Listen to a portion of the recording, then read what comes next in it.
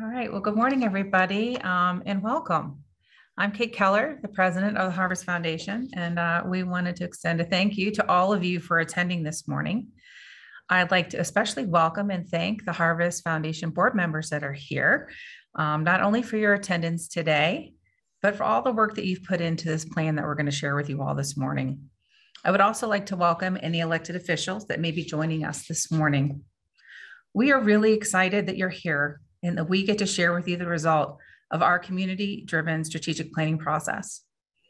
Many of you participated in that process, and we really appreciate the time you offered us last year. Harvest views this as a community plan. Harvest Resources cannot accomplish this work alone. We need the support of all of you and many others to meet the needs of our community. This plan was developed through the use of data, community input, local expertise, and the use of an intentional equity lens. Significant parts of this plan came directly from the work groups that spent last summer working on all of these issues we're going to talk about today. However, before we look into the future, we'd like to celebrate the past and share with all of you some of the successes that we've had over the years. You should all know that most of you played a very significant role and should be very proud in what we've been able to achieve. Harvest's previous strategic plan had a specific focus on economic development with priorities of building a ready workforce, a strong tax base, and building and leveraging community investment for community revitalization. Through our work with all of you, our community partners, we've seen positive change and progress. In economic development, we have new companies such as Press Glass, Crown Holdings, and Shock, and business expansions that have resulted in over 2,100 new jobs and almost $450 million in new capital investment that directly impacts our local tax base. Our unemployment rates have dropped, the lowest that we have seen in over 20 years. We helped create a simulation lab at SOFA Health that allows nursing students at Patrick and Henry Community College the opportunity to train on complex, real-life patient care scenarios, which was a game changer during COVID for those students. Due to Medicaid expansion, we were able to help over 2,000 people get connected to healthcare. As part of our education and workforce joint efforts, we piloted and expanded the SEED program, which guarantees college for all of our high school graduates. And that's now guaranteed for the next 13 years. In community revitalization, we expanded the marina. We added miles to the Dick and Willie Trail, which is close to coming to 10 miles of seamless trail. And we supported the development of the new Uptown Partnership, who was leading a community visioning process for creation of an Uptown revitalization plan. Housing and broadband, two very big issues where we've had local collaboratives study those issues and design plans to address them. Many projects in these areas are underway, and we will continue these efforts going forward. And of course, COVID. Now, COVID was not in the strategic plan, but we had to be responsive to the needs of our community. And through that, we helped set up testing and vaccine sites, addressing childcare needs and challenges, provided supports to our nonprofits and small businesses, helped support food insecurity issues, and encouraged local people to mask up. We invested around $1.8 million in COVID relief efforts and helped to leverage an additional $2 million into our community. So there are a lot more highlights than we can share today. So look for a report later this year that will go over more achievements and lessons that we've learned over the years. So last year, we reviewed what we learned, looked at current data, and worked with our community to understand current needs and priorities. Despite our success with new jobs and investment, our poverty rates have not budged, and it still persists here in MHC. We learned that many in our community feel invisible and not engaged, that our community shares a general lack of hope and optimism. People feel stuck and don't see a common vision for the future. Through this process, the board decided to change the vision and the mission of the foundation to reflect our current environment. So I'm pleased to share with you today Harvest Foundation's new vision and mission. Our vision is that we have a community where everyone shares in the promise of an MHC that is healthy, prosperous, and vibrant. And our mission is that in partnership with the diverse people and organizations that call MHC home, the Harvest Foundation serves as a long-term catalyst, advocate, and investor to make our community a welcoming place where all can thrive. As you can see, we are emphasizing inclusion and that all that reside and work here in MHC should have the opportunity to thrive and to have hope for a positive future. So to dive deeper into this plan, I'm going to turn it over to Cheryl Agee, our Senior Operations Officer. Thank you. Good morning, everyone. As we began our planning process to determine next steps for the foundation, we looked back to see what worked, what didn't, what needs still existed based on data. But most importantly, we also listened to community voices to hear your perspective on local needs and priorities. The data showed us that despite new jobs and investment, our poverty rates haven't changed, and there are many in our community who still struggle to move ahead economically, even if they're working, as they often earn too much money to be considered in poverty, but not enough to make ends meet. We saw that the data showed us that there are education and pay inequalities. While we are seeing progress in educational attainment in our community through programs such as SEED, there's still work to do, as 1 in 4 people in our community don't have a post-secondary education, which impacts their long-term earning potential. Data also showed us that there are also pay inequalities, even with education, as single women will likely need some college to make a living wage in MHC, while a single man can earn a living regardless of educational attainment. There are continued challenges also with limited access and affordability of broadband, transportation, and housing. And we continue to see health challenges as addiction remains a long-term problem and concerns with mental health increasing. We also saw continued decline in our population. However, that population loss is slowing, which suggests to us that we have turned a corner.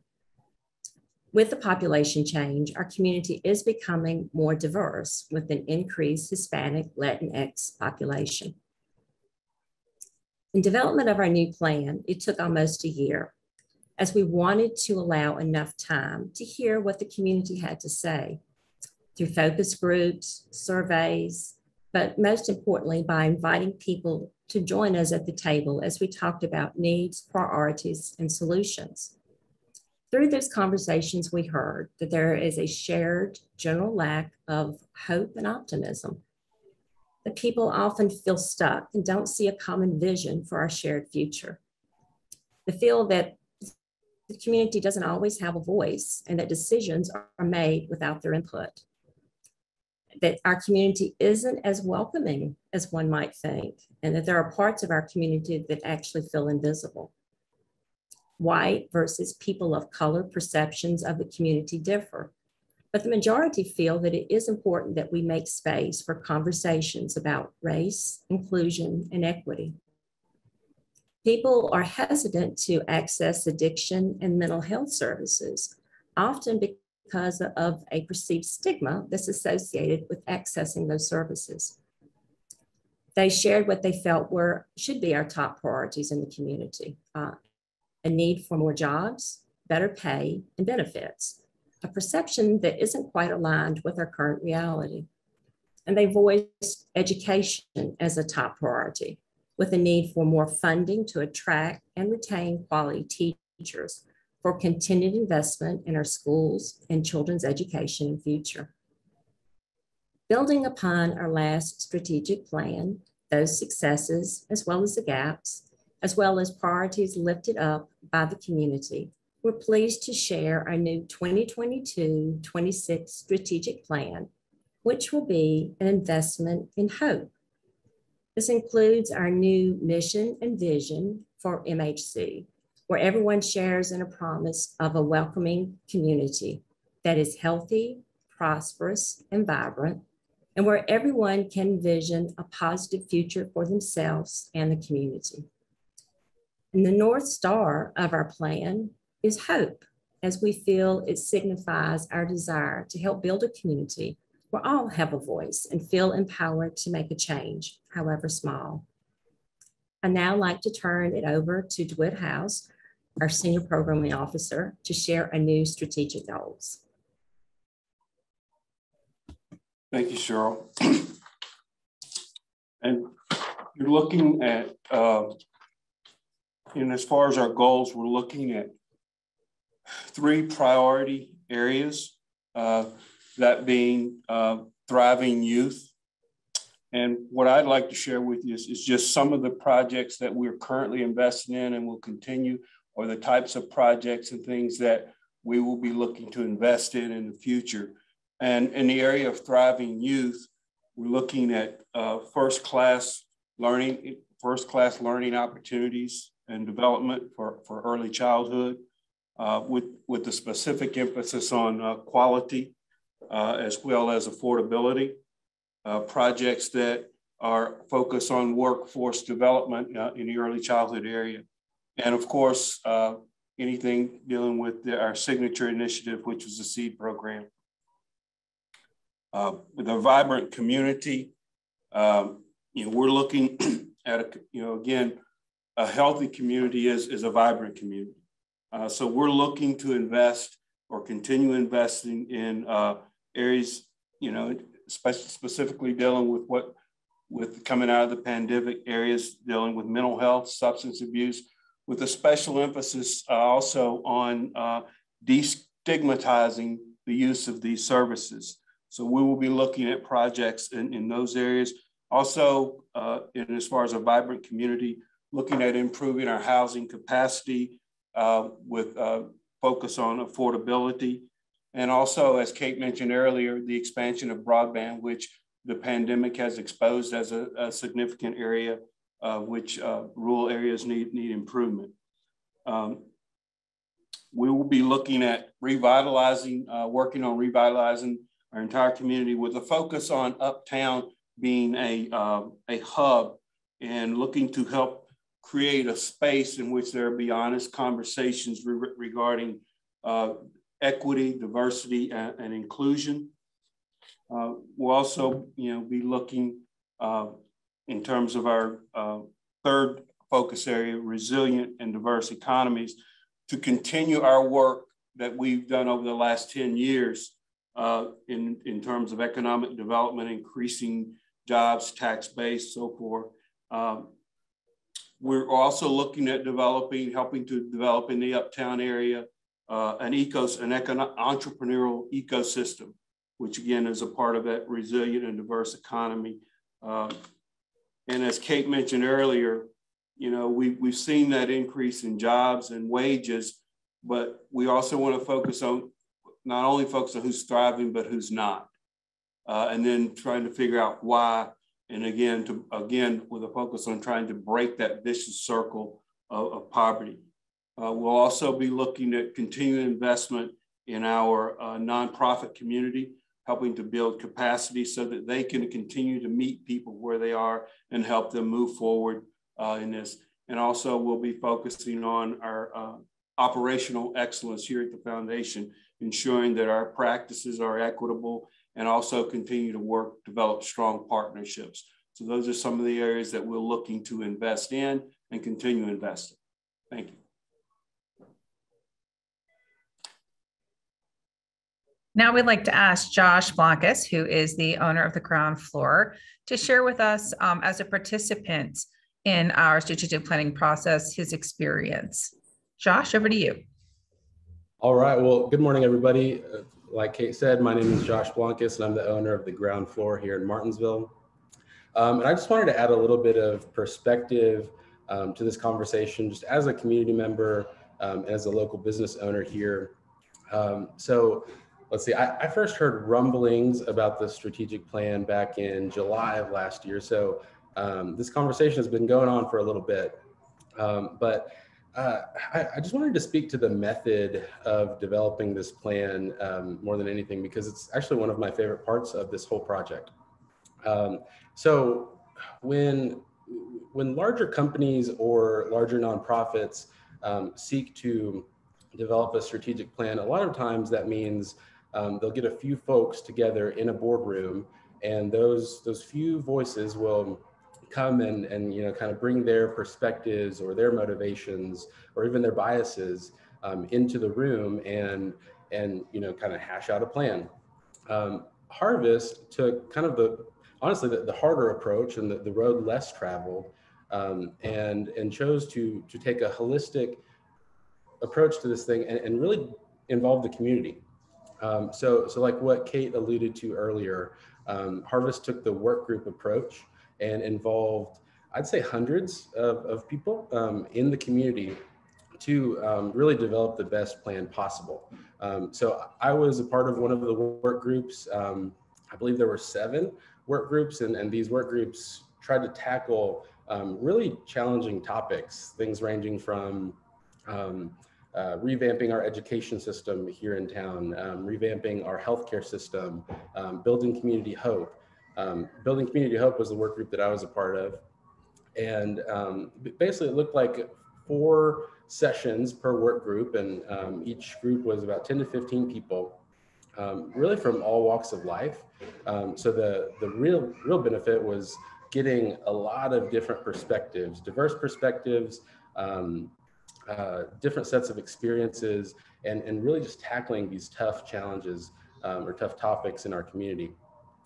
So without getting into too many details, I just want to assure everybody that everything that we talked about in our work group is actually perfectly reflected in the strategic plan. So more than anything, I just want to encourage folks that this was not just a result of a few voices, but it's a result of many voices.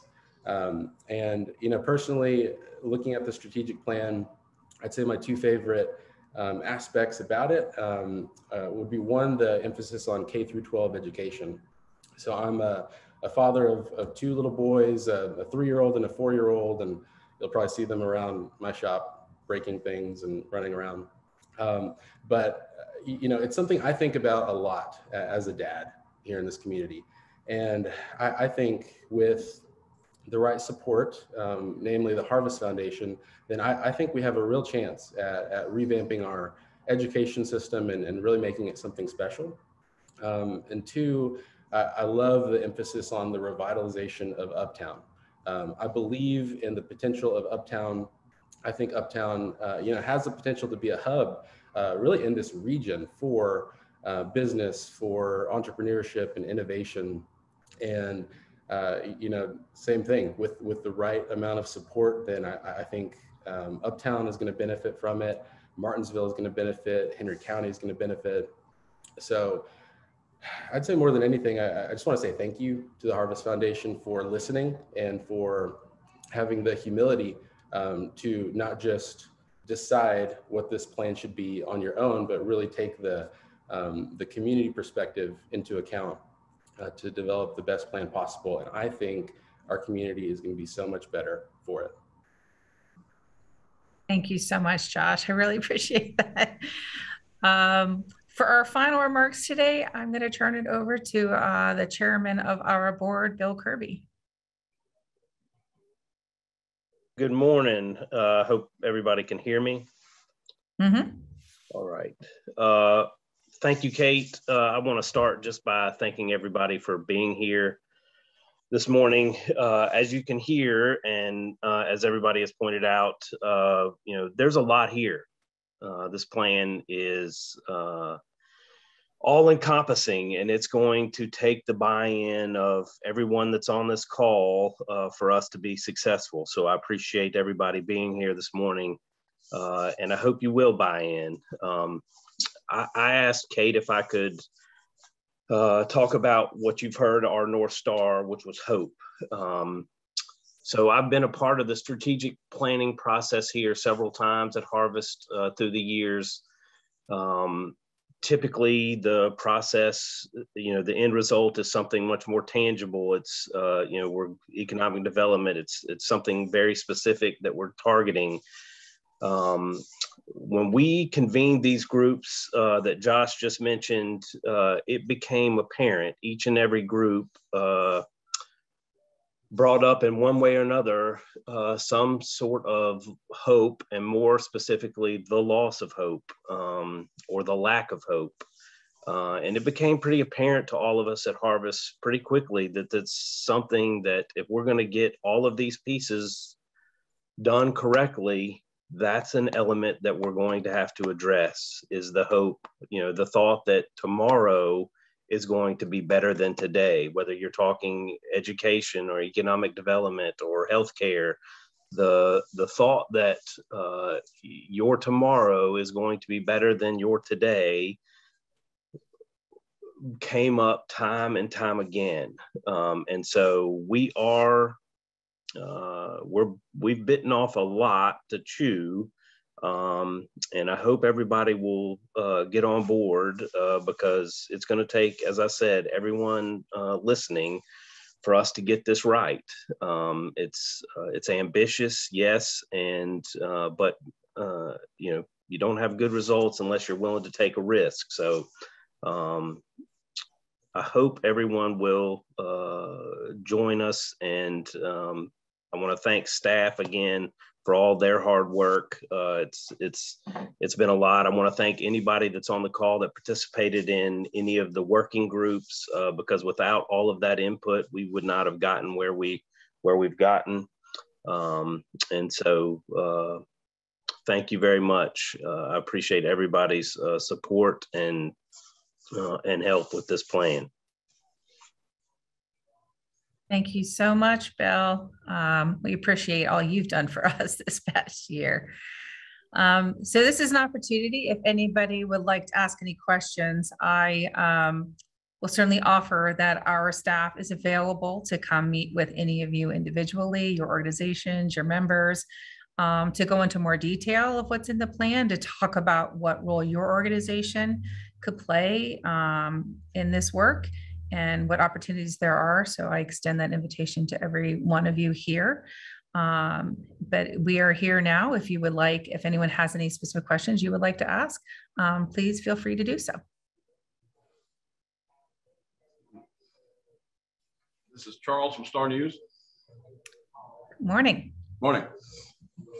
I guess the first question is, what will be the first thing we'll see on the ground that you were for the hope issue?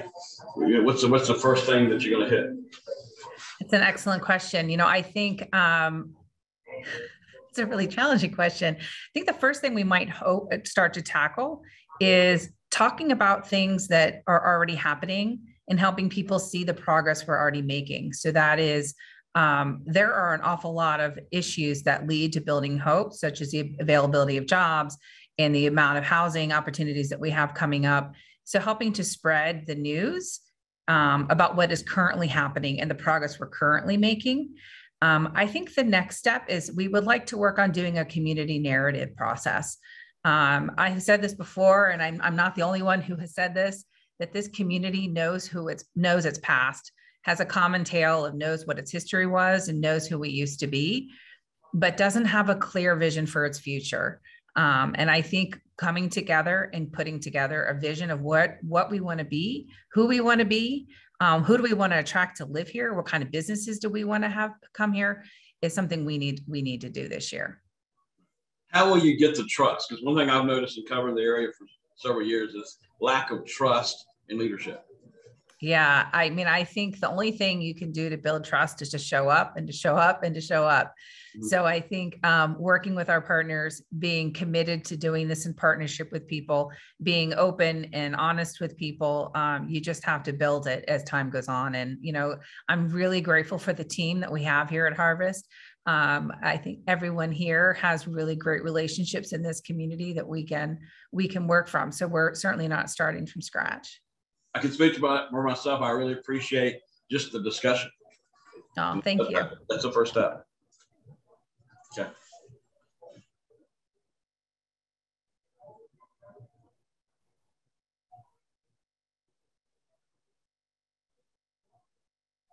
Would anybody else like to ask a question? Erla Tala, are there any questions on Facebook?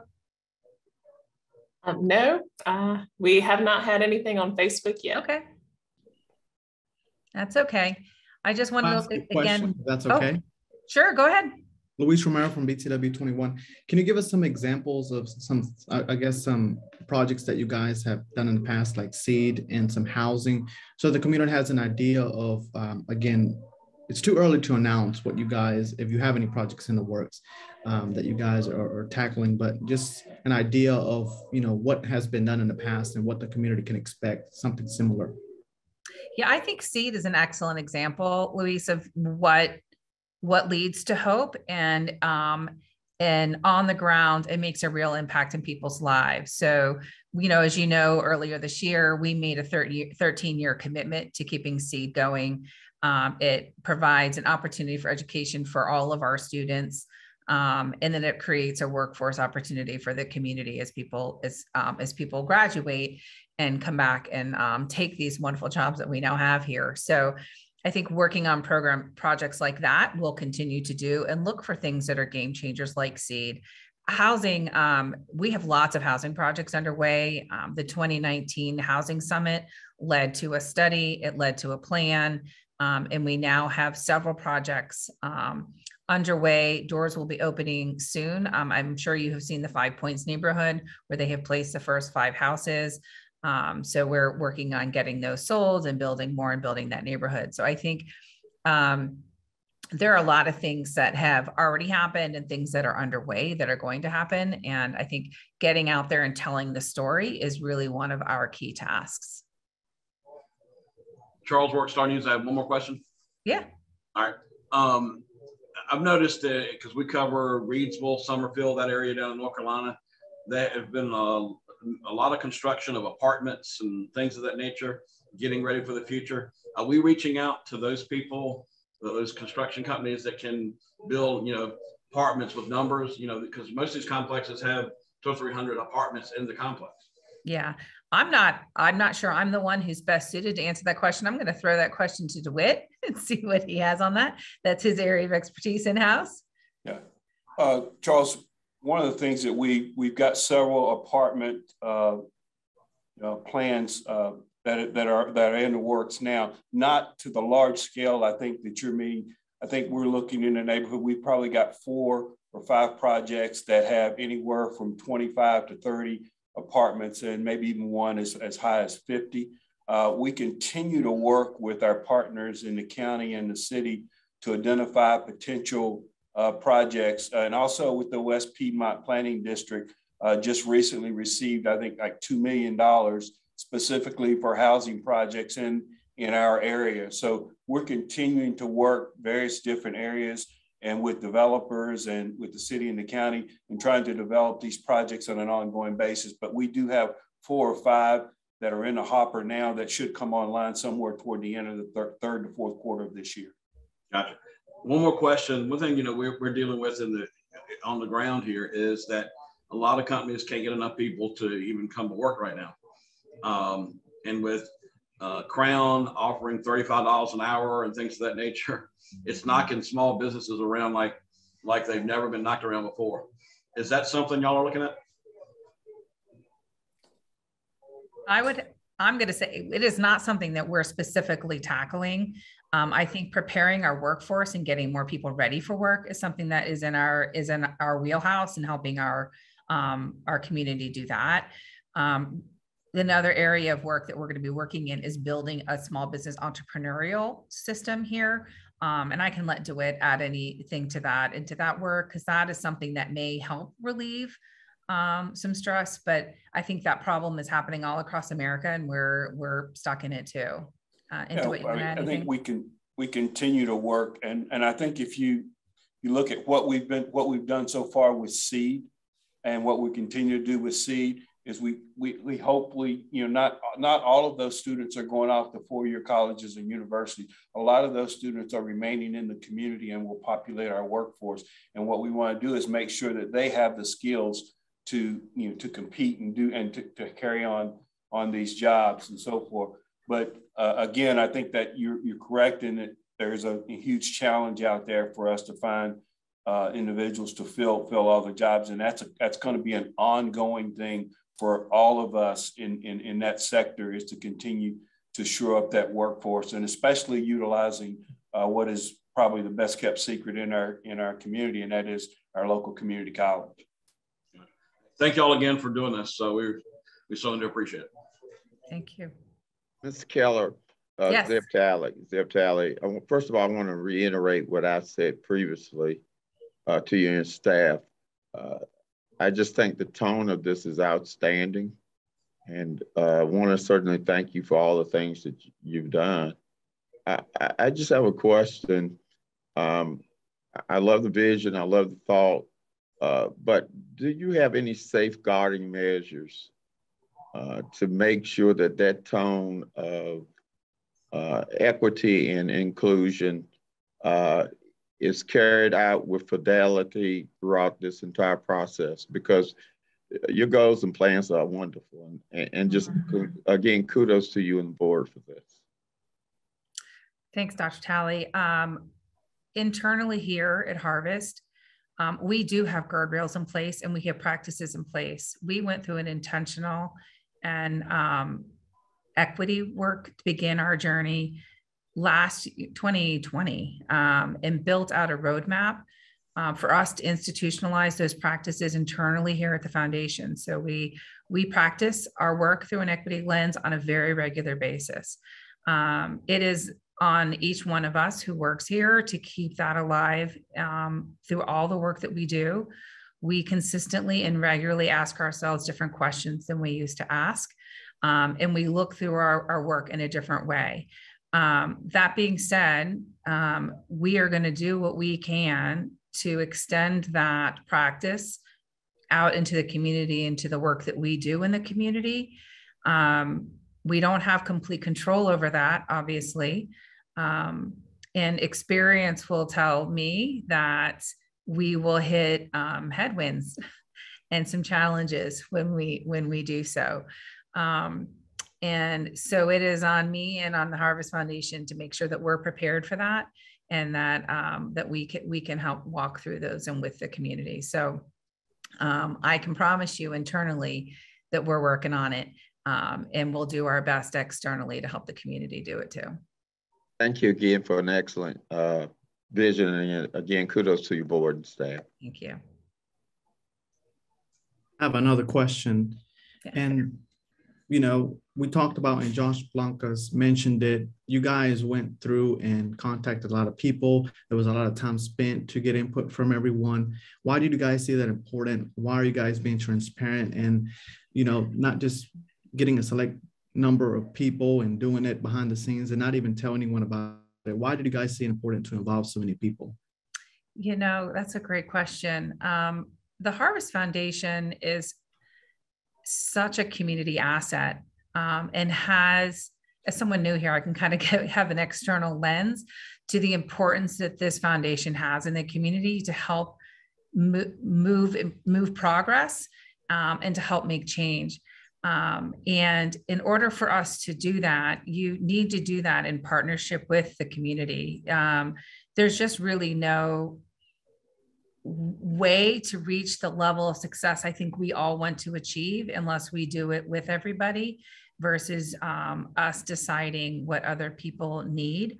And I think as we went through this process and brought in as many voices as we could, we learned on the front line that a lot of voices are never heard in this community. And we wanted to bring light to that and to figure out how we can help communities that don't feel seen and meet their needs too. So we're here for everyone in this community. And I think that's the underlying reason of why we reached out. is that we felt that we needed to hear from everyone in order to do this work properly. Hey, we also, I think, throughout the process, validated that thought in terms of having individuals who had seen from the very beginning of the Harvest Foundation to now how much we had invested in the community, but also could recognize that even though we've made huge investments and huge strides in areas like jobs and tax base, we still had not moved that needle in terms of addressing poverty. So it was still persistent. So I think that also was a big push in terms of bringing more voices to the table. And my very last question, Mr. House, you kind of touched on it a bit, but can you guys talk a little more about a new direction? I know that's what I'm getting from the new plan, a new direction, maybe some topics that maybe you guys have not tackled before that you guys plan to do now that is new, a new direction. I'll answer that to it if you want. I mean, I think there's this plan is a mix of old and new. I mean, I think you could solidly see some of the work that we've been working on, we're going to continue to do. So we are not stepping away from early childhood. We are not stepping away from healthcare. But I think some of the areas that are in this plan that are brand new for us are really around some of it building around community connectivity, that we still need to build out what that looks like. But I think one of the ways to solve people feeling invisible is having people engaged and heard. And we heard over and over again that there's not enough. Connectivity is the only word I can come up with. People were always like, well, I don't know what they do, even in the same industry, there's not enough gathering. And I think, of course, COVID over the last 2 years has made that even worse.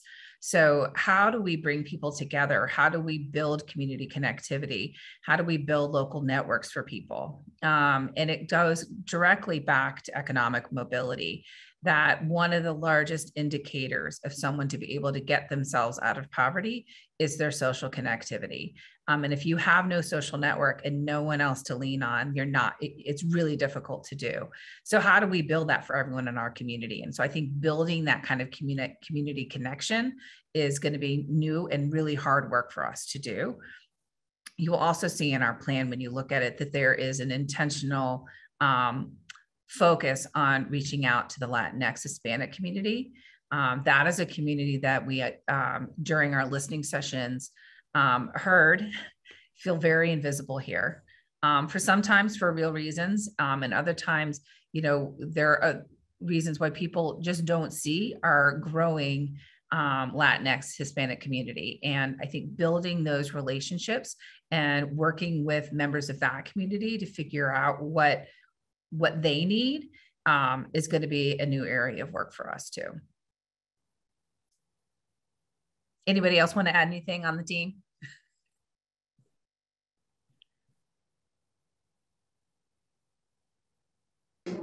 I would like to also say thank you to Harvest for allowing Henry County Schools to collaborate with you all on this and all the other projects that we work on together to help support our students and our families as we continue to grow as a community together. And that we look forward to working with you all as we inspire hope in our community. Thank you. We look forward to it too.